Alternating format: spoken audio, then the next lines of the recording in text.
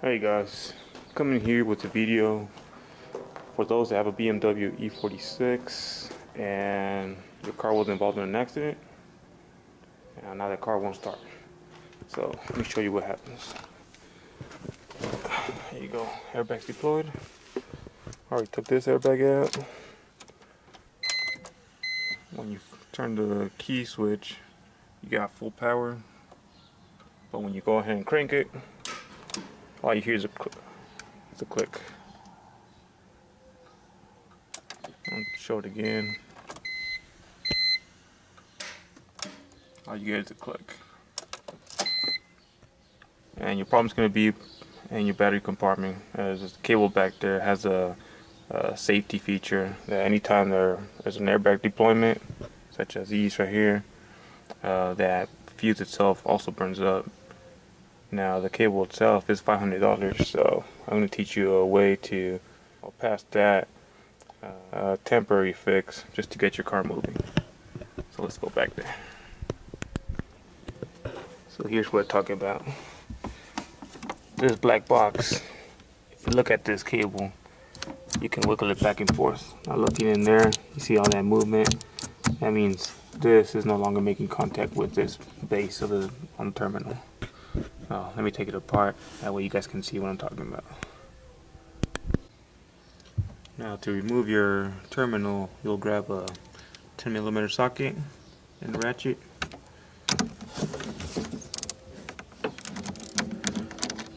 Get it loose and take it out. Now as you can see, you can't really scoot it. It won't let you scoot it forward just because there's a tab here and a tab there. Now you could break these off if you wanted to.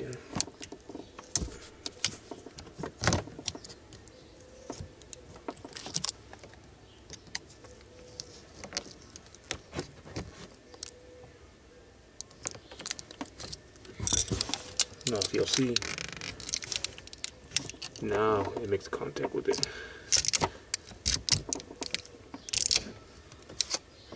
So let's take apart this so we can see inside. Now to take this apart, all you do is just grab a small screwdriver and push these tabs in, like so.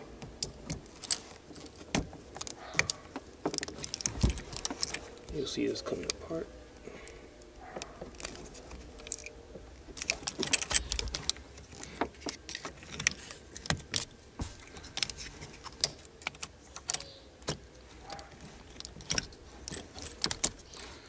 There you go, two halves.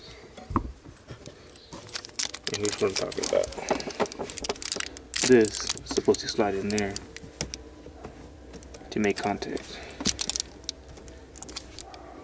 Now the way we're going to be fixing this is going to be, we're going to be drilling a screw hole here just to hold this temporarily in place. Grab a punch and a hammer. I'm just going to tap it on top. There we go, you can see the indentation right there.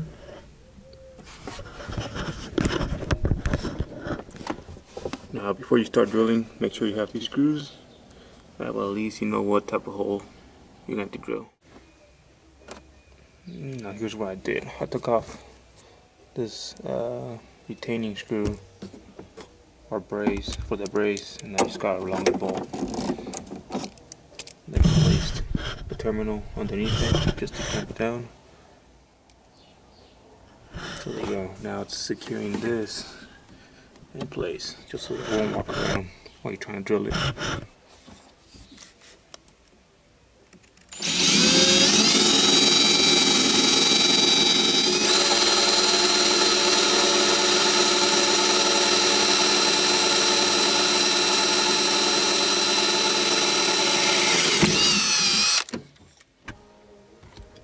Now I'm just going to go ahead and tap this hole so I can thread it into the screw.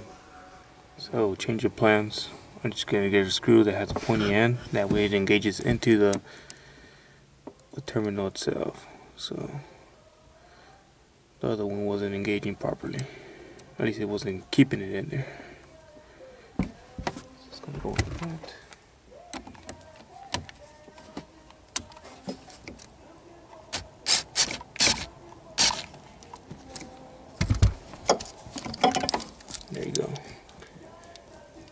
It's in there now.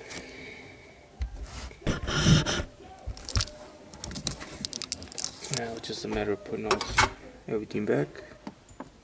Okay, so there you go. Now you have it all back together. Now let's find out if it's gonna turn on. Going back inside the car.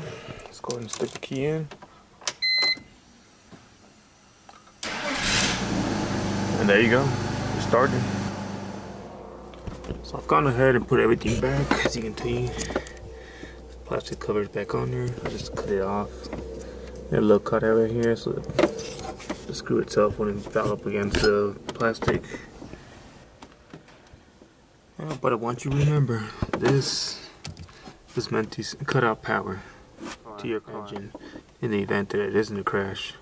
So run this at your own risk. And thanks for watching.